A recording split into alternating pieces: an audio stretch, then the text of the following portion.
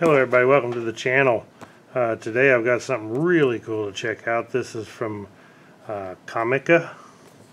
I guess that's how you pronounce the name. But this is a 6-channel smartphone wireless microphone.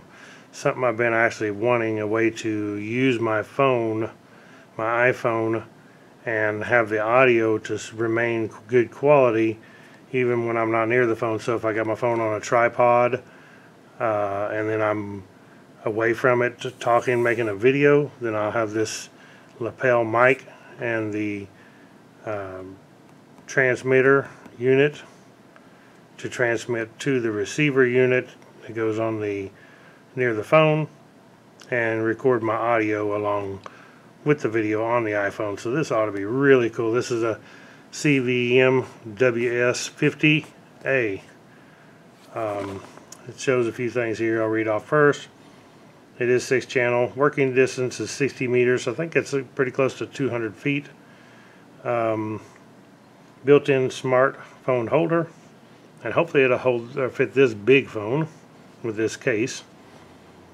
It has stepless volume adjustment, real-time audio monitor. Of course, it's lithium batteries and an LCD screen on here. Looks like it has an LCD screen on both. I have not opened this unit yet. Flip over and look at the back of the box. It says about the same thing. Extendable for connection with LED light, grip, tripod, cold shoe, so you can, it's got a place where you connect this thing, put it on a tripod or whatever, which is what I'm actually interested in. And built-in rechargeable lithium batteries. So it shows not much on that end. Another picture on that end. Let's go ahead and open the box up and see what's inside.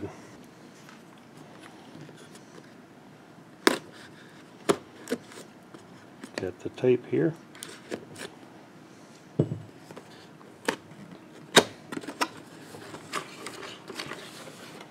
Real nice packaging and a nice carry case for it. That's pretty cool. So has the brand name on the case and a nice handle to carry it in. Go ahead and open it up here.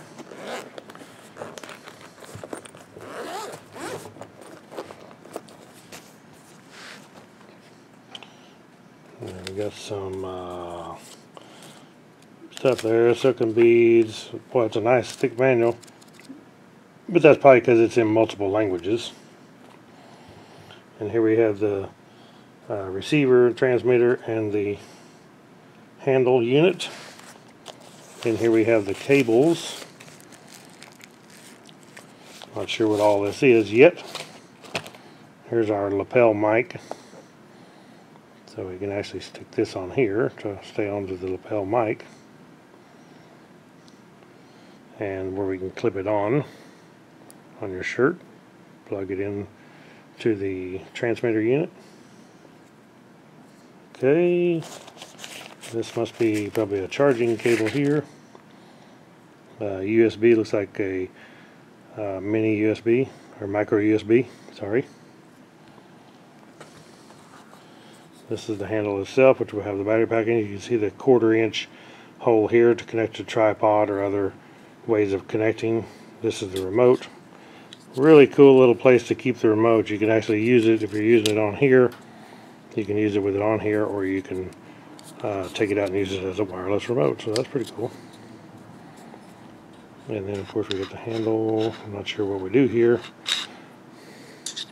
That will adjust it and tighten it down on whatever you put on here, which is this unit.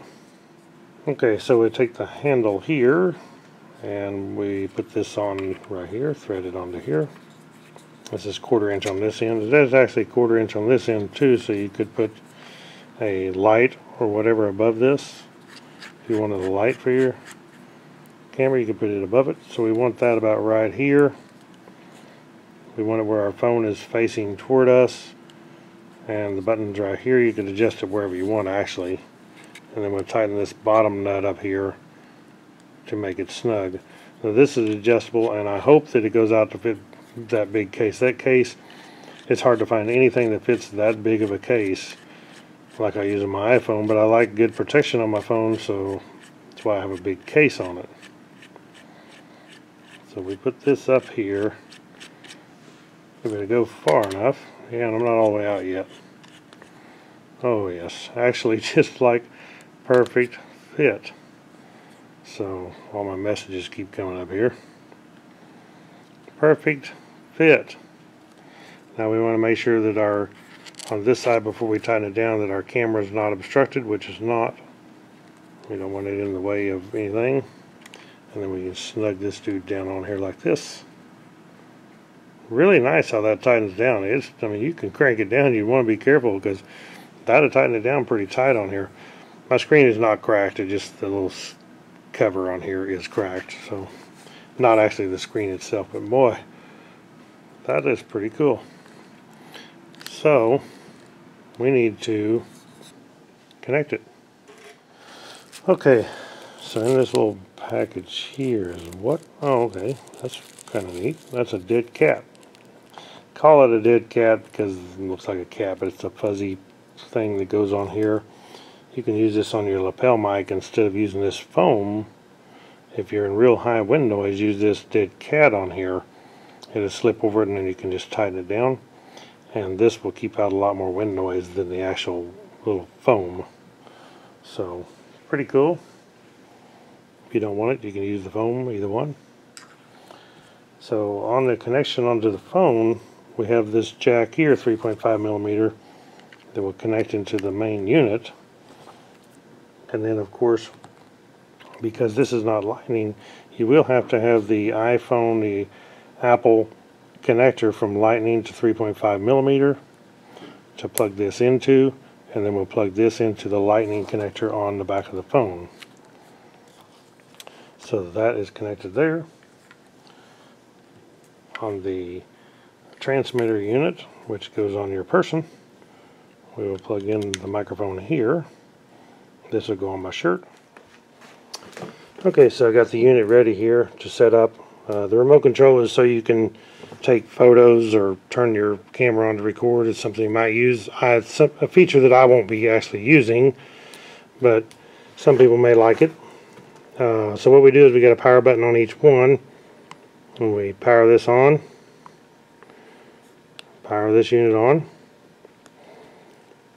Now this button here says set, and we can set it on the channel we want. This one, you notice, is on channel 2. This one is on 0.